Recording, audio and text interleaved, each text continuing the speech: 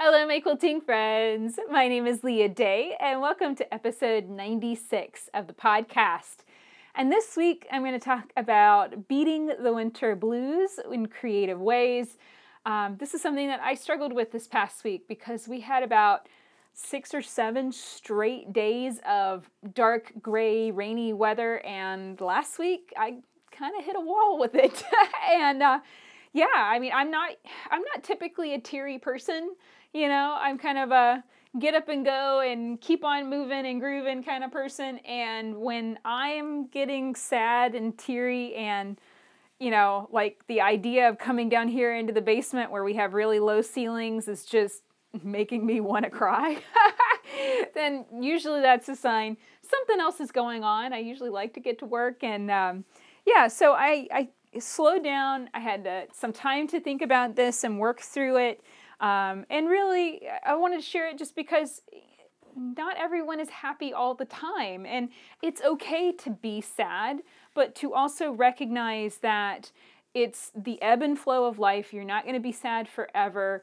And how to work through it in a positive way, in a creative way, that keeps you moving forward in a positive direction. I think the thing that when I look back at different times of my life and certainly different quilts that I've been working on, the word stuck is the most detrimental. When I feel stuck, when things, you know, stay the same for too long, that's when I know something needs to get changed up, something needs to happen. So I hope that you're looking forward to this podcast as I chat a bit about that later on. Of course, I always share a little introduction about what's going on around the house.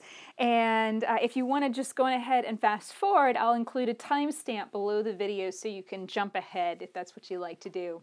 So I am still working on my Pregnant Goddess quilt, Eye of Calm. Here she is, looking great. I've done a lot of hand applique on this already.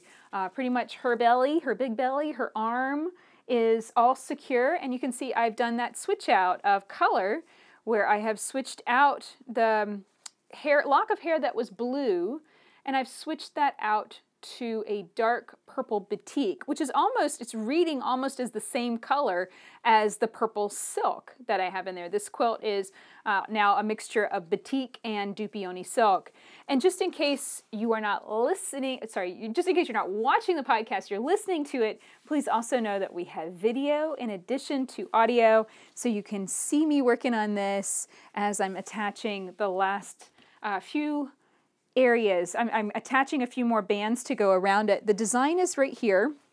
I have a master pattern, and I have all of these rows of, like, it's kind of like a long skinny curve, kind of creating an eyeball shape around the goddess figure. And I decided not to do all of the rows of them. I'm just going to do basically one row of dark blue around her and then put her on my background. And that's another piece of dark purple batik. So this quilt's going to end up being 3 colors, a blue teal, a dark blue, and then a very dark purple. And the teal is very light, so that's my light color. The blue kind of rests in the middle as a medium, and then the purple is my dark. So I think it's going to turn out pretty good. It's going to end up looking very dark, and that's a good thing, because that means I can quilt it with white thread, which is my favorite thing to do in the world, and contrast really nicely, and the quilting designs that I pick are really going to show up. So I'm excited about that. I'm already starting to think about how to quilt it. I will be honest, just in the design process, I wanted the bands around the goddess to be bigger. So kind of whenever I'm designing, I know I'm always designing big. I'm always designing huge. I don't always have time to quilt something that big, and certainly not quilting it super densely. So when I actually got her, resized the pattern in Adobe Illustrator to actually print her out and make her, I was limiting myself by the length of the silk that I had, which was 44 inches wide. So that was my limitation. So I made her only around 40 inches long. And you know, while I love her, she's really, really cute. She's not as big as I'd like. So I'm thinking about also making a fabric panel out of this quilt that'll be much bigger. I can go 36 wide and then however many yards it is long. That'll be kind of fun. And I have been getting a lot of questions about selling the pattern. Is the pattern for sale? I do want to make it for sale, but I'd like to know your reaction to this. I don't want to write the instructions because I'm still making it. I still don't know what are the, the ins and outs of this pattern.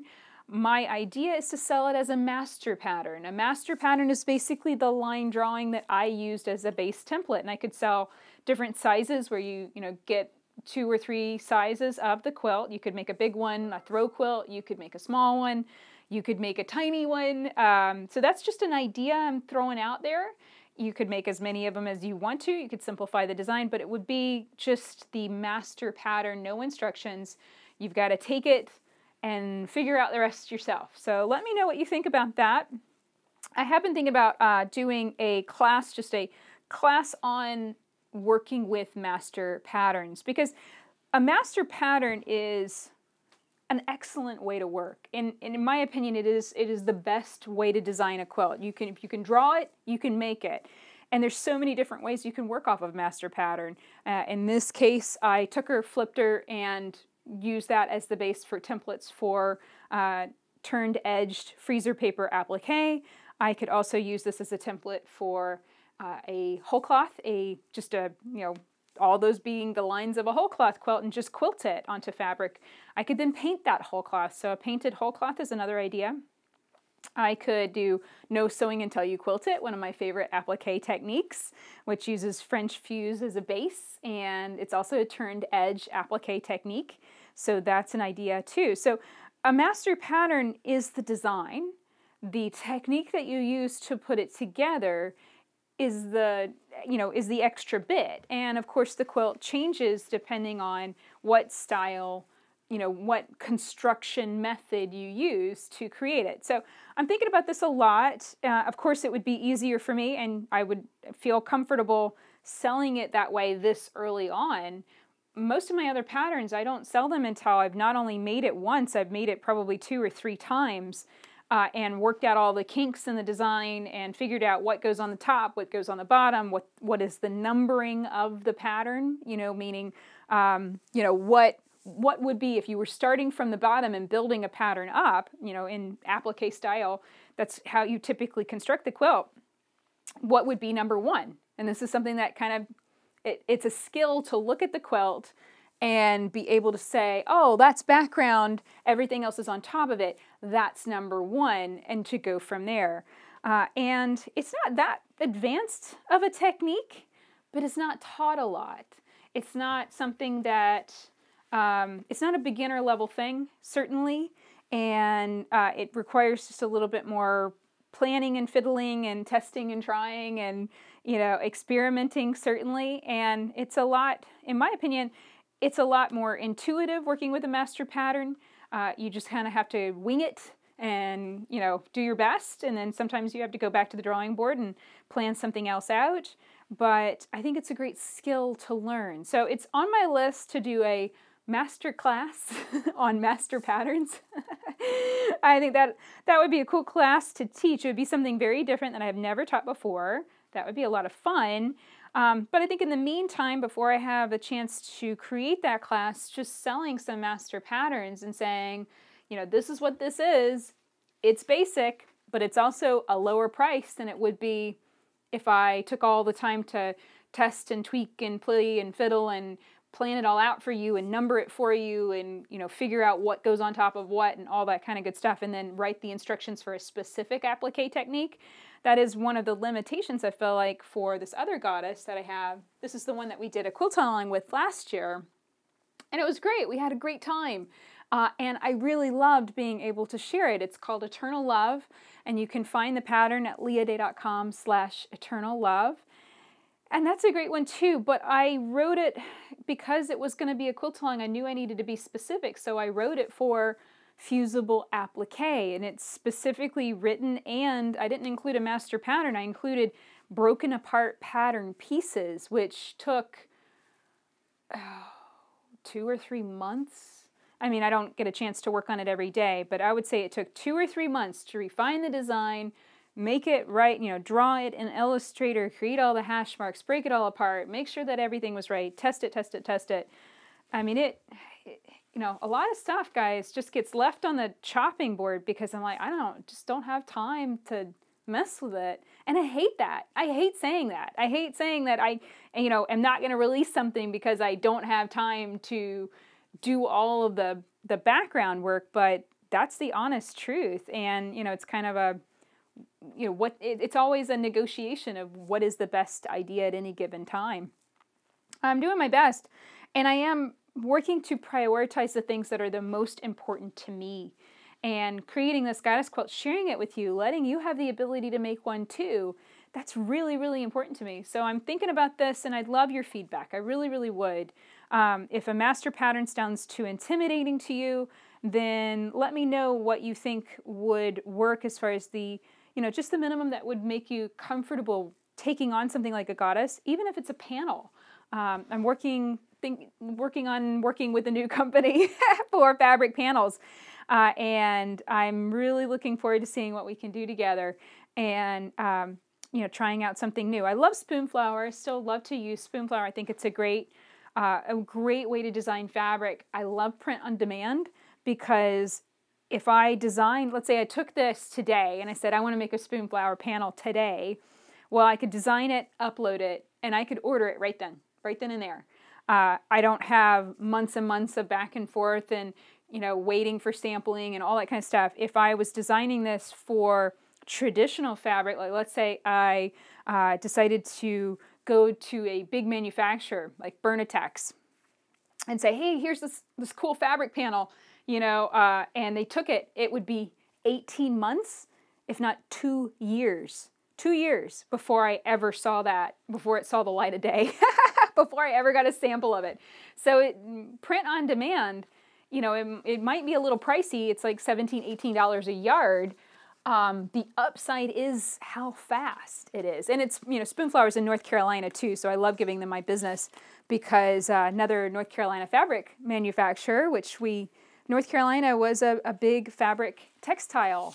It was big in fabric textiles. Shelby, North Carolina, where I live now, was big in yarn manufacturing. And of course, we lost all those mills. And bringing that back, even in a digital format, I think is awesome. And the digital printing has come a long way, even just since the 10 years I've been in business and working with Spoonflower on and off.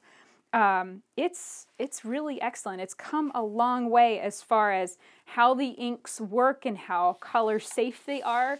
Still get a little bit of fading here and there, but once I realized, wash, cold water wash, and then hang things to dry, even quilts, just hang it outside to dry, I really noticed a difference. It didn't fade nearly as much. And then I made some napkins, just, kind of running a test too. I made some napkins a couple years ago, and we have been using those things for, years now and washing them at least once a week, and the colors are still looking great. So that to me, especially when I'm not washing it cold water wash. I'm not even, it's just throw the napkins in there and get them clean. It's just kind of whatever the wash ends up, whatever cycle it ends up on.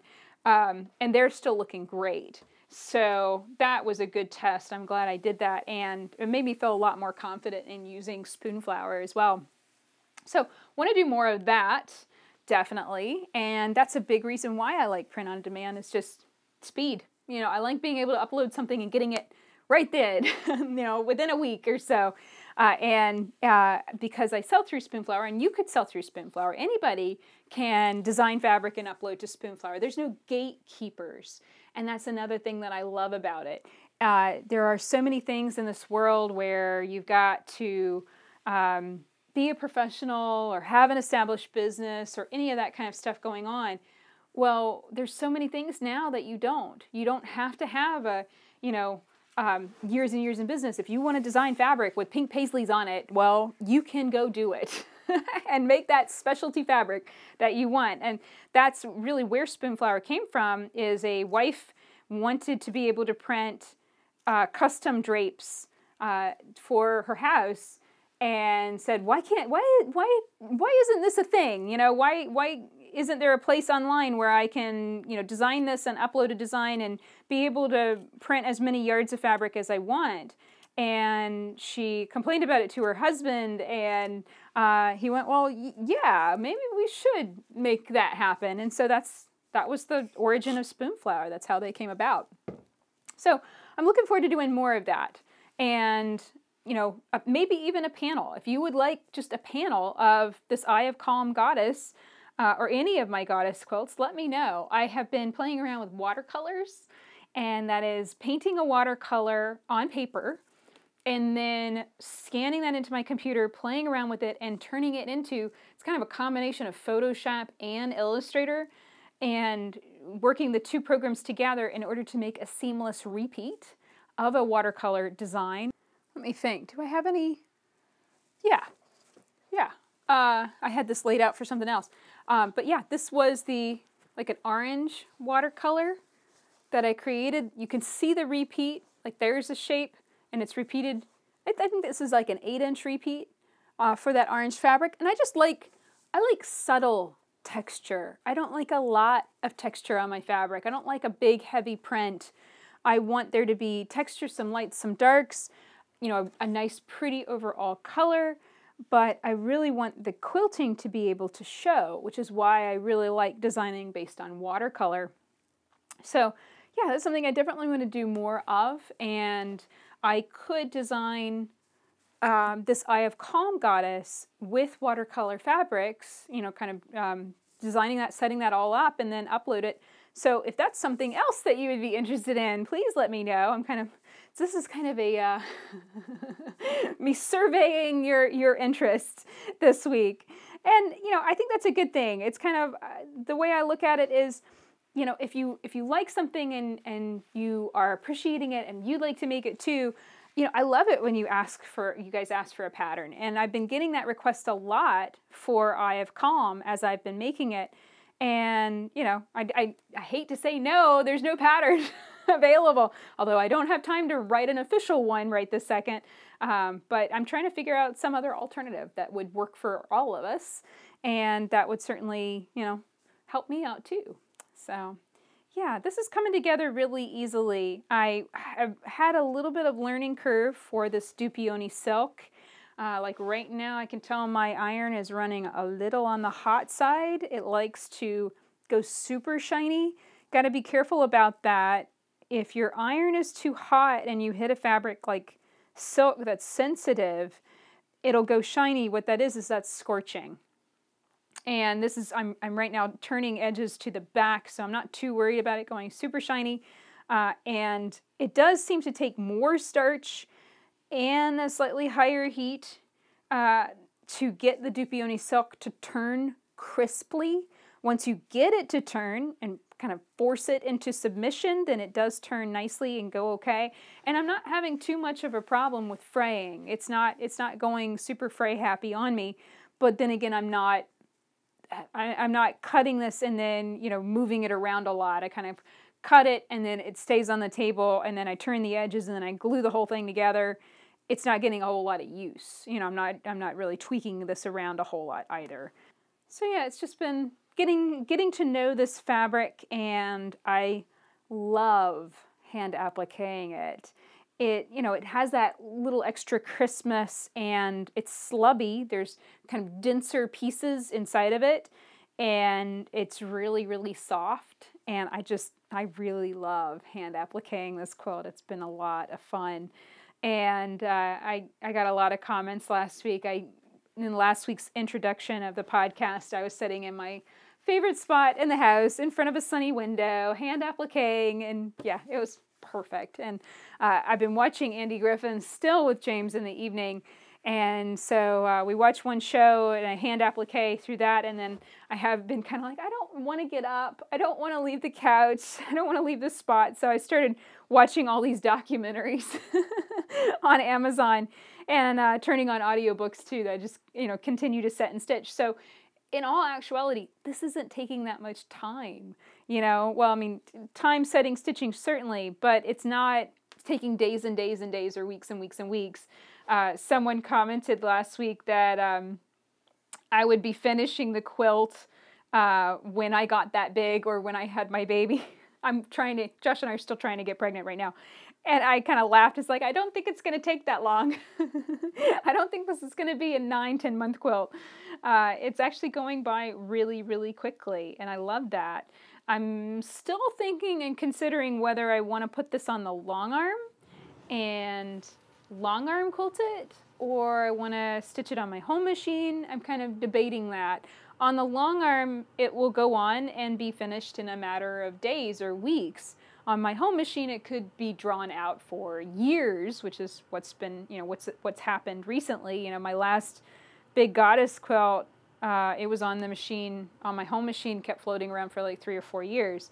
So I don't know. I'm kind of leaning towards the long arm, but I also feel this hesitation, like I might mess it up, and not do a very good job stitching it. So I'm still debating that. I have another goddess quilt. You can see a picture of it. This is called Power of Now. This one has been in progress since 2011 or 12. I want to say this was 2012. That's maybe even 2013.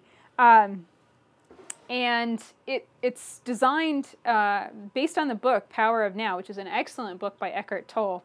And it's designed to be, the goddess in the center is a spot of stillness, and then she's surrounded by crazy chaotic thoughts and life and all the things that are distracting, and I used just a wide variety of prints and a giant, I think it was giant dahlia, pretty sure it was a Marty Mitchell template set to create the dahlia design around her, and I love that. But I never quilted it. I never finished it. The goddess herself needs work. I wanted to add some more applique in her hair to make her face more interesting. It was interesting. It was back when I still thought green was my favorite color, and I have since switched to red, so I'm thinking I need to switch up her hair completely. And my temptation was to rip the goddess face off the middle of the quilt and just completely start over. But that also, I don't know, I kind of want to just modify it. So I might pull that quilt out, modify it, play around with it, and then this is the first quilt that I want to do as a throw quilt, an actual quilt designed to be curled up with on the couch and use Minky on the back. I mean, it will be my first goddess quilt where I'm intentionally making her not for show, just for fun, just for something to curl up with on the couch. Make it super soft, make it super simple, don't quilt it densely. And I think just if I get that modification done with the center of her face, be pretty much ready to go. So that would be fun. That'll be like, that could be test 1, and then doing Eye of Calm could be, that could be like practice for quilting Eye of Calm, and that really works for me. I truly believe in using the lessons of one quilt to help you reach the next level of the next quilt. And I've done that, pretty much since I started quilting. I've learned something. It's like, okay, I'm going to learn the basics of applique, and then I'll be able to apply it to this quilt that's like, so much more challenging, and I'm not so sure if I would get into it and be able to do it or mess it up. So I think that's a great way of looking at things. I really do. Yay! I got this one done. So I've got 2 long curving strips of dark blue, beautiful fabric, and that one, yeah. Your pieces are only as good as the templates that they're based off of. So when there's a little wobbly blip on your template, well, you're going to get a little wobbly blip in your fabric. You got to be careful about that. But that looks good. I'm really pleased with that. This quilt has been a nice evolution. It really has. I've just kind of let it flow. I had an idea of what it was going to be at the beginning and didn't end up working out that way. And then now it's really coming together. I'm super happy with my fabric colors. I'm super happy with this change I made to her hair. It's just, it feels perfect now. And I don't say that lightly. It feels really perfect now. And that's great. I hate it when it's a fight. I have had many goddess quilts where it's like, it's on. We're having an argument now. And, when the techniques are fighting me, that's not a lot of fun. This has really flowed and been nice. Although it is, even though it's this small, it is taking up nearly the entire table.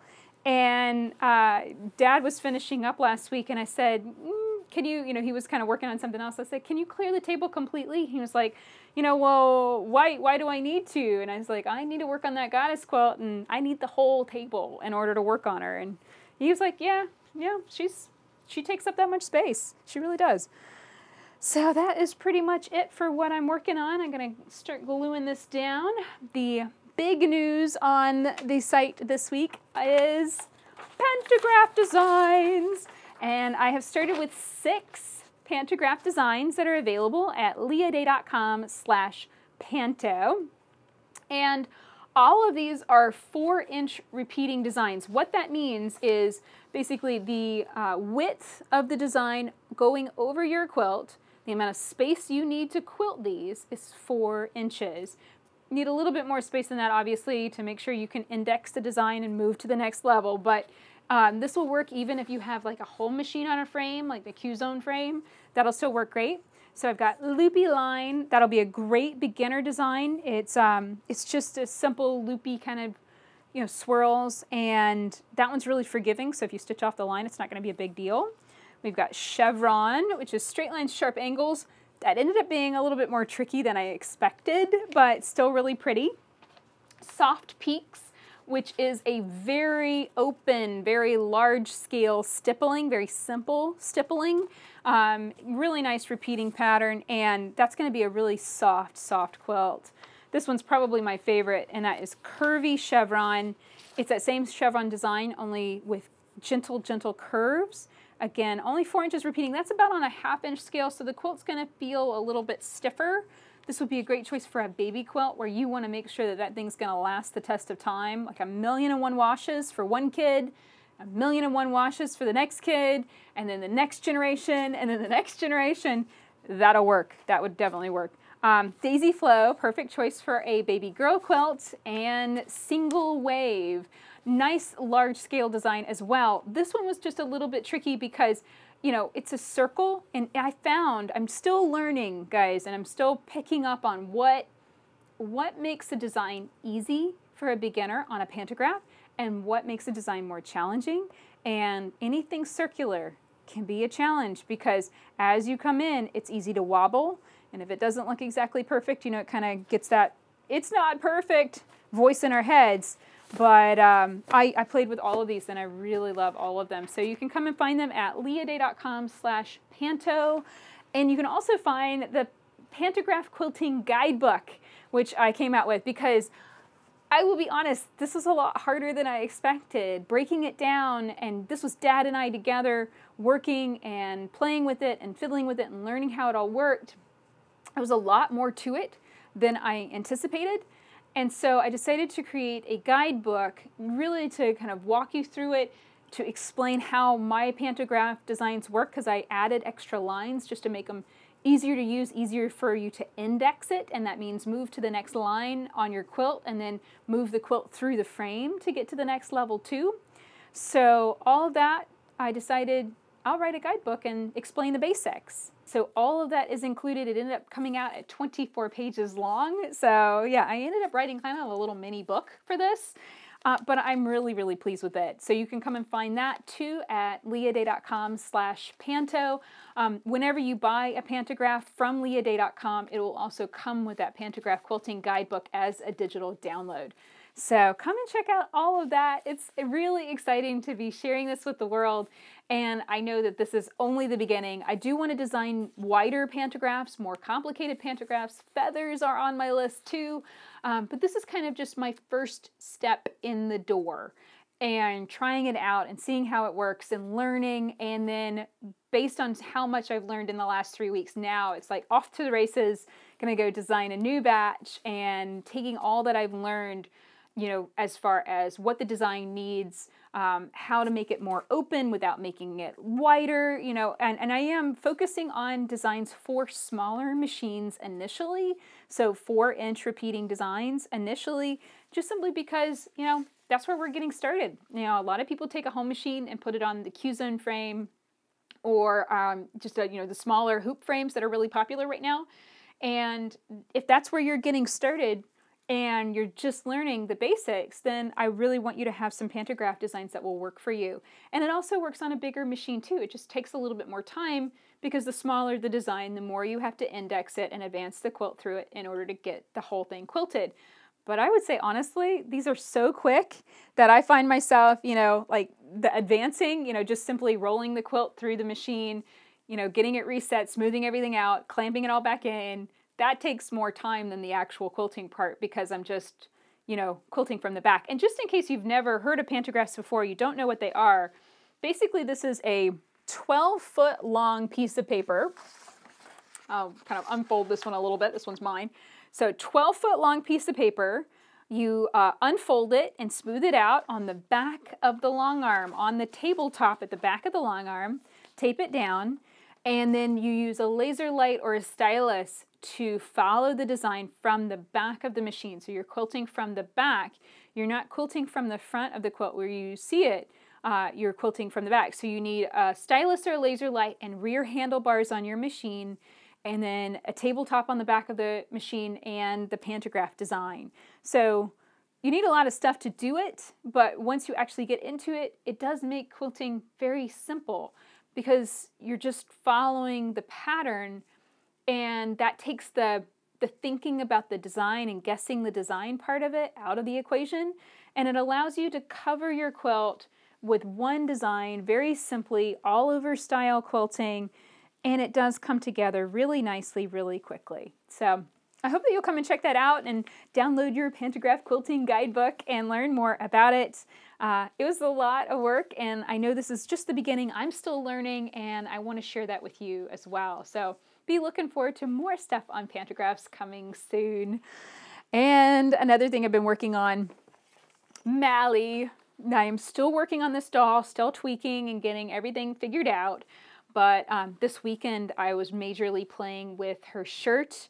I went through 7, 8 prototypes because I couldn't decide whether I wanted her shirt to be a faced neckline or this one, which is basically kind of a binding neckline where you just basically take a 1-inch strip of bias fabric, fold it in half, and then stitch that around the neckline. And I like that look better. I showed Josh 3 different dolls. So I was like, okay, here's Miss Bunny in a t-shirt. Here's Mally in a t-shirt. Here's Miss Bunny in another t-shirt. Which one do you like better? And he kind of looked at all of them. He was like, I think this one looks the most like a t-shirt. And I played around with so many different options. I mean, I did a whole like back button and, whole 9 yards. And this is just, it's designed where it can pull over her head. You just have to kind of tweak her hair a little bit, kind of tug it on, and it works. You can pull it over her head even with 100% cotton woven fabric. It's not designed for knit. I decided to let that whole thing go. It is designed for 100% cotton, quilter's cotton woven fabric. This is done in a batik right here. Yeah, so it turned out good. I need to do a couple more tests just on the length of her sleeves to make sure that's looking good. And I've also been working on her book bag. Yeah, this is like complete nerd tangent, sewing nerd tangent, 100%. I wanted to do her book bag because her book bag in Mally the Maker and the Queen and the Quilt, the book that this doll is based off of, her book bag is almost a character in and of itself. She's stashing stuff in her book bag. Miss Bunny hides in her book bag at one point. She brings blocks into the world that become real characters in a bag, different bag. But yeah, it's a character in and of itself. She needs that book bag. And so I really wanted to make it, but I'm still in prototype stage with this because it's a tricky thing. It's a tricky build. We've got straps. I wanted a zipper so it works, and we've got a little back pocket, although I call that a front pocket on the book bag because it's facing the front, but Josh was like, no, that's a back pocket because it's on the back of the book bag. So we had a whole debate on that. So you tell me, is that a front pocket or a back pocket? What would you say? And yeah, so it unzips and makes a cute little bag. And Josh looked at this and was like, it's ready to go. It's done. And I said, no, it needs a little bit more prototyping help. I need to figure out the fabric. I quilted fabric. So this is actually quilted fabric cut up to make the book bag, just so it was nice and dense and reinforced, kind of thicker material. So I need to figure out how I want to do that. I need to figure out the straps a little bit better. I don't really like the material I've been using for that. And yeah, I needed a little bit of a shape tweak, but I got further along than I have been, and that's the most important thing. This is kind of, it's been on my list and been on my list, and finally this week, you know, I told you guys I was a little needing a break, needing a chill out time and get out of the basement more than anything else, and spent my time working on that book bag, and I had a ball with it. I had so much fun. It's still not there, but it's closer, and I'm optimistic that 1 or 2 more prototypes will probably get it. Doll making, it's a challenge, and it's a joyful challenge. Like, I love it. It's so much fun, but it's hard in the sense of getting started. Not knowing exactly what I want is sometimes the hardest part, you know, where I'm kind of looking at this now, and only after getting it to that point can I go, oh, I want that shape to change a little bit, and oh, I want that neckline to change a little bit. And you kind of have to keep just stitching prototypes. And the good thing is it doesn't take up that much fabric. The bad thing is it does take up quite a bit of time, and I'm still working on my process where I make a prototype, I have the pattern, and then I cut out the next set, and that's waiting for me the next time I can come in the room and start working on it. And that works really well. And then I've come up with a good program for writing what number it is, you know, like prototype number 1, prototype number 2, making sure that's very, very clear, because I might put this away and not touch it for another 6 months. You know, that's how things can go sometimes. It can just get too busy, and I can't get back to it, or just my interest isn't there, and it's like, I'm not really in the mood to deal with that right now. So I have to write it down and know exactly what I'm working on and what the next step is. Otherwise, I might grab the wrong prototype or grab the wrong pattern piece and be working kind of backwards, and that's not any fun. So yeah, I've learned how many notes that I need, and I'm getting a little bit better about keeping those notes tidy and keeping everything in a binder.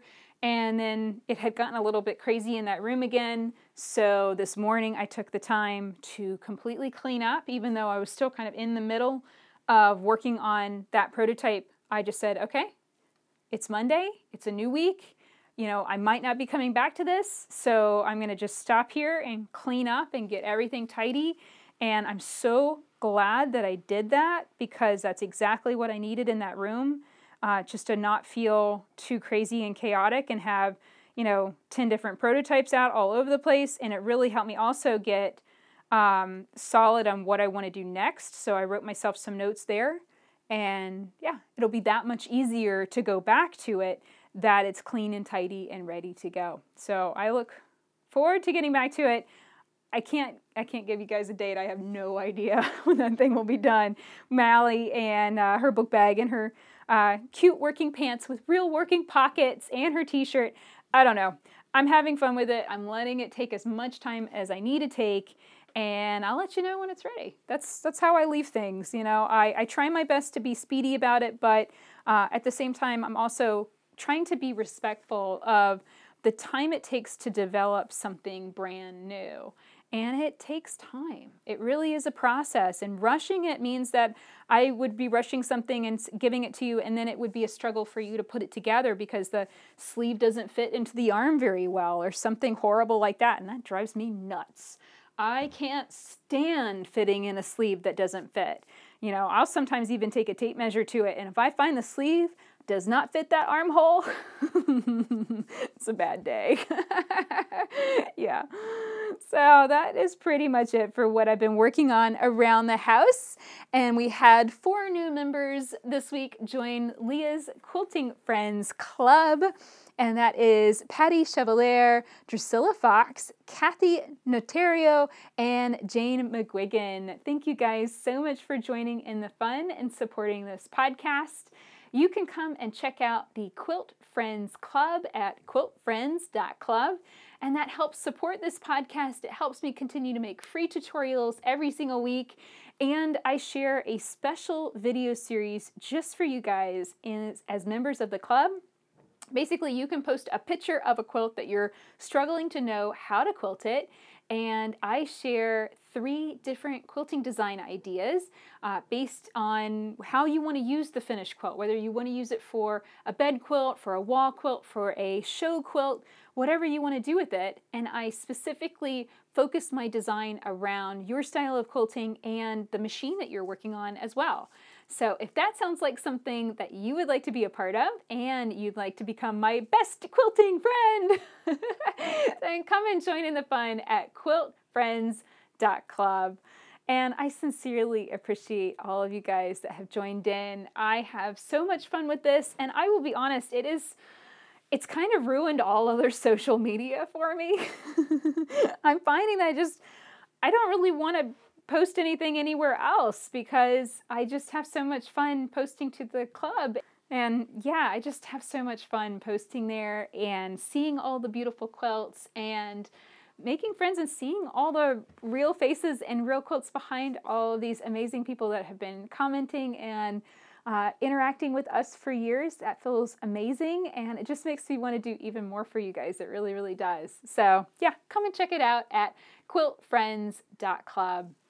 And now for our podcast topic about quilting through the blues, or just, working through the winter in a creative way. And I got to thinking about this a lot this week because, as I said, I kind of hit a wall, and I have to recognize that there are certain times that it's great that I work at home and I don't have to leave my house to go to work. I can just come down in the basement and get on the computer. And then there's other times when that is a real liability and I need to leave. I need to get out of the house. I need to step away and I need to slow down and not work so much. And this was one of those weeks where it was like, yeah, need to slow down, need to not work so much, and need to get out of the basement. When we bought this house, it was one of the major draws to the house was the fact that it had this big, slightly unfinished basement. It was kind of slightly finished, slightly unfinished, not in the world's best shape, but not unlivable. It wasn't like a dirt floor or anything like that, but I've just continually renovated the whole house since we bought it, and the basement is still kind of the thing that I haven't really fully fixed yet. But the major draw was the basement because it would allow us to expand. And when we moved in, it was just Josh and I. I was pregnant with James, but I always knew I wanted a big sewing studio and to do something with quilting, and turn it into a business. And then it's just slowly kind of taken over the entire house. And, the problem with the basement is that we have, through a good chunk of it, where we have the heating and air conditioning unit that runs through the ductwork, brings the ceilings down. So like that is the ceiling right there, right over my head through this section. It's like 6'2". Doesn't bother me or Josh at all. We're not very tall people. Someone that's 6'5" would have a problem in this basement. They'd be ducking the whole time. But it was a major draw to the house that we had this much space and it wasn't super expensive. And if, this is just a tip, if you are feeling frustrated and wanting to be able to do more with your quilting and to have more space, a sewing studio, and have more space, a dedicated space, look, to buy a house in a cheaper area. We were living in Asheville, North Carolina, which is very expensive. And we took a home ownership class even just to figure out how this was going to work. And they took us on a tour, basically, the worst houses in Asheville that were well over $100,000, ridiculously expensive for houses that were basically teardowns. And Josh and I looked at each other and said, we're never going to be able to afford anything nice here. And, certainly nothing with enough space to be able to run a business out of it. So that right there was part of the reason why we chose to move. We chose to move to a cheaper area where we could get more house for the money. And that enabled us to expand. So yeah, the basement ceilings are very low and there's not a lot of windows and natural light. It's a basement that opens out on one side to the outside. It's not fully underground. Only one half of it is underground, but it still feels subterranean. And the low ceilings are a major part of that. It just feels oppressive. And, being down here 6-7 hours a day can start to get wearing. And so the first thing I identified when I started feeling blue last week was just, okay, where do I not want to be? And I could answer that instantaneously. I don't want to be in the basement. I don't want to be in the basement. I can't stand to go down there. I don't want to be in the basement at all. So that helped me really initially just to identify that I needed sunlight. I needed to have more space around me and a lot more light, natural light. It had just gotten so dark and dreary and gloomy for days and days and days on end. And we've had so much rain this year, guys. It's insane. The front of our yard, I'm joking when I say we're working on Lake Day out in the front yard because it's a puddle that was a puddle, and then now it is turning into like a little pond out in our front yard. And I'm really glad about 4 or 5 years ago I put in French drains across the front of the house to drain the water off instead of it coming down into the basement. I'm really glad I made that investment because we would be having water in the basement if not for that. So yeah, the rain has just been relentless, and that was a large part of this. And it was just so gray and nasty outside. And I think that I need, and this is the reason why I'm pursuing getting into rabbits. I'm looking at buying some rabbits. In fact, I actually started working on building a rabbit hutch instead of building a shed. Decided to modify my plans and turn it into a rabbit hutch. I need something that will push me to go outside even when it's nasty outside. I need animals to take care of, like Josh takes care of his chickens. I need something like that pushes me to go outside even when it's nasty, even when it's wet and rainy and gross, so that I get outside and get vitamin D and see sunlight, even if I'm getting rain all over my face too, and just not worry about it. And there can be days sometimes where I don't go outside, and that's not good. That's really not healthy. So working on that. Another thing that I identified, I was feeling really blue, like and kind of just feel like I could burst into tears at any time, like no problem. I could just burst into tears right now. If someone said the wrong thing, I'm laughing now, but guys, it's not funny. It really isn't funny. This is a serious thing, and if you feel that way for a prolonged period of time, please recognize that and do take it seriously and do go get help. And I'm saying, just having someone to talk to can sometimes be so helpful. For me, that was Josh, and I was like, what is going on with me? I'm not usually like this. What's the deal? And he was like, yeah, sunlight, rain, and you've been working too hard. He was like, all of that. And that really helped me check in and slow down. So it was James's birthday weekend. We had some friends over, and that in and of itself, we don't have a lot of friends over in general. So that kind of pushed me out of my normal comfort zone and forced me to stop working so much. So I intentionally took several days and slowed down and just focused on, baking cupcakes and wrapping presents and making sure the guys were having fun. And, that's when I was really puttering around with my Mally doll because I could sit down, stitch a shirt, and kind of have my ear open for, they were having a Nerf war down in the basement. So I could be listening for, screaming, yelling, the sounds of like blood. No one got hurt. But it definitely has been funny coming back down here. This is my working space, and coming back down here and finding Nerf darts everywhere. I keep finding them in the weirdest places because they get everywhere. You're shooting somebody with a Nerf gun and you don't know where those bullets are going to end up. So I keep finding them in random places. And then apparently they were throwing Pinmores at each other at some point because I found Pinmores all over the floor. But yeah, that was a lot of fun. And that was really helpful. I think having that new energy in the house helped me pull myself out of that funk. And that was really good. And then working on something so different. Mally, working on the shirt is what I really majorly got. I feel like that's kind of solid. It's kind of finished now. Working on that where I could pick it up, put it down, really focus on that, but it wasn't such a big project that I felt overwhelmed by it. I didn't feel like I was being interrupted if the guys needed something. And it was also not pressure. There was no pressure behind it. There was no stress behind it. I don't feel a deadline.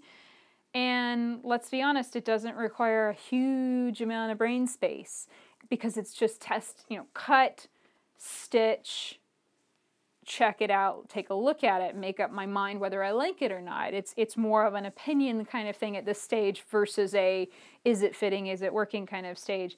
And when I'm pattern testing and stuff on, like, let's say a patchwork design where I'm doing complicated quilt math, and if it's wrong, this is horrible.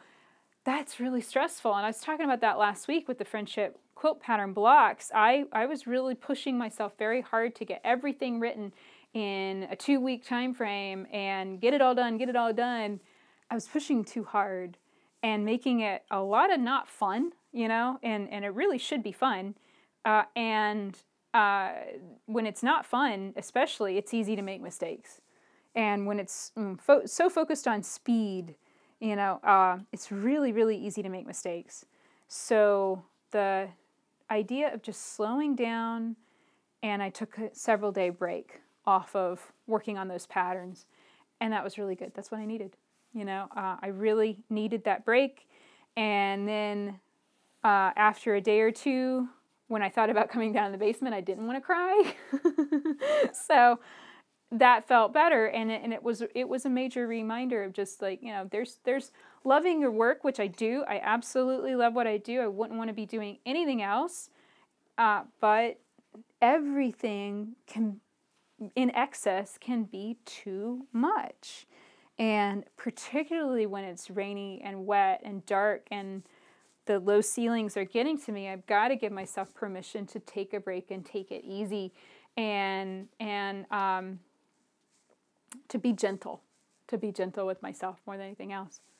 Now, one thing I did not do when I was feeling bad, I did not go shopping. And that might have been, something I would have done before, but I've been being very, very careful about that. Just that urge to get out of the house and kind of feel better by buying. And I think it's an easy habit to get into. Certainly, it's a habit I slipped into in the past 2 or 3 years, and I'm really wanting to break that habit. Like I said, low ceilings, it's a dark basement.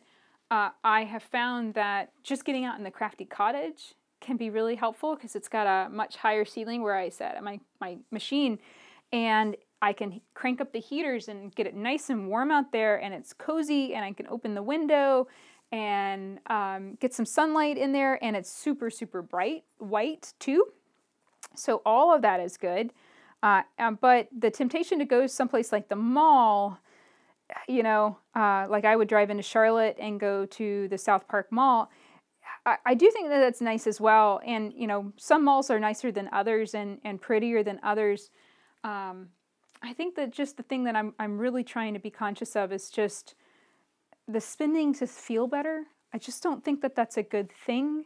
It's an easy habit to slip into, and it doesn't lead to good things. It leads to a lot more stuff being in the house, and the stuff can also be oppressive and cause problems too. So I think part of the reason why this got a little bit challenging is because what I normally would have done would have been, left, gone somewhere, found something to buy, and, and kind of felt better that way. And I am not giving myself that outlet. And I think, some of this is just simply self-awareness. This is just my own personal journey of, working to look at my habits and where I am and who I want to be and how I want to move forward with everything. And not going places and impulsively spending is definitely something I'm working on actively. And so I had to replace that behavior with something else. And I did that with baking. So stayed home, stayed in my kitchen, which I love my kitchen, and I baked. and I baked 4 batches of banana nut muffins. It's kind of, I went on another nerd tangent. I baked 4 batches of banana nut muffins, each with a different flour and a different sugar. And it was a really fun recipe. I love the book. It's called Desserts for Two and Comfort and Joy. I can link these up so you can find them on Amazon. They're terrific small batch recipe books, and they're designed like my cupcake recipe that I used for James's birthday makes 4 cupcakes. That's it. Not 10, not 12, not 20, 4. And that is perfect for us, family of 3. I don't need 12 cupcakes sitting around. I don't want 12 cupcakes sitting around. And this recipe, I think this one, the banana nut muffin recipe, came from Comfort and Joy. It makes 12 mini muffins, just 12, not 50 million, just 12. I love that. And it was small enough where, I had 4 ripe bananas. I could take the bananas and test a different set of flours and sugars with each banana. I love that. And it's been kind of a tangent I've been going on. I'm learning more about cooking gluten-free and sugar-free. And sugar-free meaning using a sugar alternative such as Swerve, or I've been playing with monk fruit sweetener and coconut sugar, which is not really a sugar substitute, but just testing them out and seeing what works, seeing what messes up my stomach, seeing what goes really weird after 1 or 2 days. Monk fruit sweetener, just saying, goes really weird. It crystallizes in this freaky way. It kind of goes powdery and white in a dessert. So if I made like a mini cheesecake with monk fruit sweetener, and it went crystally powdery white. It was gross. It was really gross. So if you're going to use monk fruit sweetener, use it and eat it that day. Don't wait. Although, it was really good the day it came out of the oven, but just don't let it sit around. I don't know why it does that. It was something about the chemical in the monk fruit sweetener crystallizes somehow and goes strange. Anyway, James keeps telling me, I don't like this gluten-free stuff, Mom. What's hilarious is I had one bin of muffins that I used. Half of them were done with regular flour, which James is a fan of regular flour. And I think one was regular flour, regular sugar, and the other one was like a gluten-free blend from the grocery store and Swerve sweetener. And James was like, I like those. I don't like any of that gluten-free stuff. It's like, half of those banana nut muffins were gluten-free, right? And he didn't necessarily like that. So it was interesting.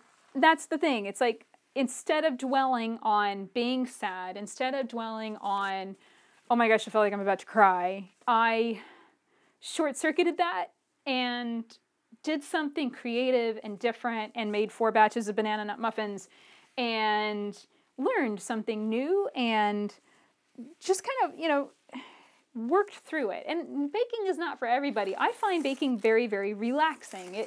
It brings me joy, I don't know, there's just something very chill about it. I'm not working, but I'm not feeling like I'm being a lazy slug playing video games. I'm producing something, I'm making something that we can eat and enjoy. So baking for me is very relaxing, and doing that test was really, I found it fascinating. I found it really interesting. One thing that I thought was super cool about it, clearly the type of flour, like wheat flour, has leavening properties, because all of the times that I used the gluten-free flours, the muffins did not rise as high, even though I used the exact same leavening in all of them. I think it was like baking powder or baking soda. The gluten-free flours did not puff up as much. So that was interesting. I did not realize that, the type of flour you're using will affect how puffy it gets. So that makes me think, okay, gluten-free, you might need to use just a little bit more leavening to balance that out and make up for it. I don't know. That's another day of testing. And I think short-circuiting any emotion, that could be perceived as a negative emotion, but I don't think it's necessarily negative. We all have times when we get sad. We all have times when we get mad. And I think that anger is not something that we should try and, squash either. I have had many times in my life where I felt like I wasn't allowed to get angry about something, and I'm very careful about that now too. And typically I find, it kind of goes either way. If I am feeling kind of depressed, I can go angry just as easily as I can go sad. It's that bottled up kind of thing coming out, and I'm watching out for both of those. And I think that you just need to find something creative to do that's different, and maybe away from the normal things and the normal routines of what you're doing. So as soon as the sun came out yesterday, I got outside, and it had been raining so continually, the ground was just solid sponge. But I got out there, and James and I put in another post for the rabbit hutch, and then Josh came out and we put in the last post for the rabbit hutch, and there's no question that the cement is going to hold because it was going basically into a watery hole. So it's going to be fine. And yeah, it was great. That was also, working on this rabbit hutch is doing something very different that out of my comfort zone, not what I normally do. It is construction, it's physical work. It's kicking my butt in a way that's making me realize I really need to exercise more and get off the computer a lot more and get outside a lot more. So it's really good for all of those reasons. And I think particularly having rabbits and raising rabbits will be great. Just continue to expand my backyard. And I love building buildings. I think it's so much fun. So yeah, planning all of that out and working on getting the sunshine, being physical, it totally knocked all of this out. So today, woke up a little sore from hauling bags of concrete and moving posts and drilling and, all of that 9 yards, digging out the holes and stuff for the posts, but I feel great. I no longer feel that oppressive weight. I no longer feel just an absolute hatred of being in the basement, and, wanted to come down and get to going on this goddess quilt, get these last few pieces glued on. And it just took that, kind of stepping away, taking a break, doing something totally different, doing something creative. All of that dramatically helped my mood, and it dramatically helped what was going on in my head, and I feel like $1,000,000 today. I really, really do. So I say, if you're struggling with this, if you're struggling with the winter blues, and you've got a project that's just bogging you down, maybe take a break on it, maybe plow through it. There's two sides of it. I mean, sometimes, and I already know that when I get all of the, this big project with the Friendship Quilt-Along done, it's going to be a huge relief to have all of that off my back and know that it's in the bag, and, might even be starting the next Quilt-Along, writing it and stuff for next year. These things take a lot of time, guys. They really, really, really do. So that'll be a massive relief, and I think celebrating that relief is a really good thing. So if you've got a project that's just bogging you down, that's causing you a lot of problems, maybe sit down and say, I'm going to just blaze through it. I'm going to spend the entire day on it and see how far I can go.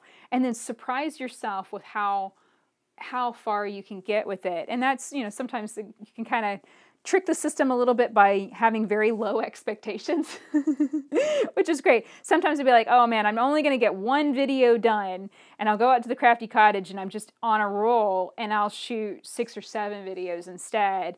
And that feels amazing, because then I come inside, I'm like, I'm done, I got it all done, and I'm celebrating because I set my expectations low, totally knocked it out of the ballpark, and then it's time to celebrate.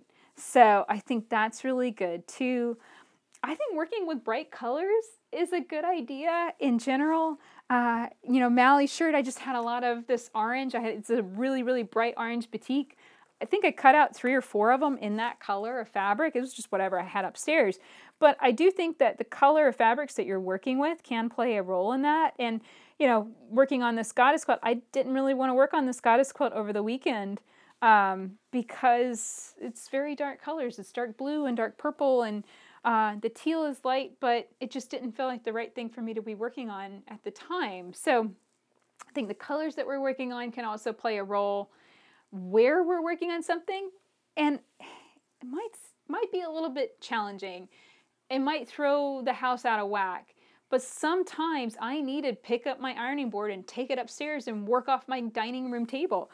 The best light in my house is upstairs on my dining room table. It's where I love to write my books. I usually either sit at the dining room table or I stand at the bar in my kitchen, and it's got the best light in the house, and that's why I like to work there. I like to work where it's light and bright and there feels like there's a lot of space around me.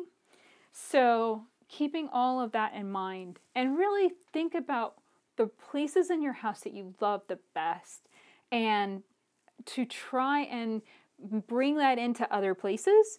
You know, I have wanted to fix the basement so it doesn't have such low ceilings for years. I don't think that's ever going to happen because it's just the way the house is built. But I'm already looking at building another shed out in the backyard with a tree house on top for James. And I'm kind of thinking through the possibilities here and thinking, wow, what if I put a screened-in porch on the treehouse? I mean, like, crazy stuff, but, you know, we only have one house, and, you know, if you're going to build something awesome, you might as well go all out and really make it something that not just your kids would want to hang out in. You know, at some point James will grow out of the treehouse and not want to hang out there anymore, but I can play there. You know, I can enjoy the screened-in porch, certainly. So thinking about things in those terms, I think is really good. And I'm also one of those types of people that if it is not the way I like it, I think it is an absolute imperative to go change it to be the way I like it. I am not afraid of picking up a drill. I am not afraid of picking up a level or a hammer and tearing it up and putting it back the way I want it. And it's something I'm very proud of. And it's something I really hope that more women will do as well. Because, you know, if you don't like the way something is going and no one else seems bothered by it, well, the only person that can make that change is you, right? So there we go. I have finished up my goddess. She is all glued together, and all she needs now is to be secured to the background. But I think I'm going to do the hand applique as a smaller unit. So I'm going to leave her in the smaller shape, finish up all the hand applique, and then I'll stitch it to the background at the very end. So that's it for the podcast this week. You can find many more podcast episodes at leahday.com/podcast. And if you'd like to support the show and all of the free tutorials that I share online every week, come and check out the Quilt Friends Club. This is a membership place for my best quilting friends, where you can post photos, you can ask questions, you can make friends from quilters around the world, and it's just $2.99 a month or $24.99 a year. So come and check that out at quiltfriends.club. Until next time, let's go quilt.